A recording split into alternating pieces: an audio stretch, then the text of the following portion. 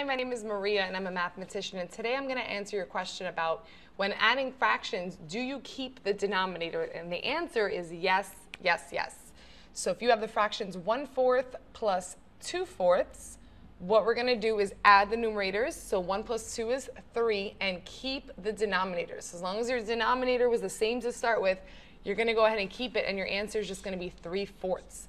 And the reason is if I go ahead and draw a horrible looking circle and split it into 4 pieces, and I want to add 1/4, so you're going to represent 1/4 by just shading in one of 4 parts, plus 2/4, so I'm going to shade in another 2 parts of my circle.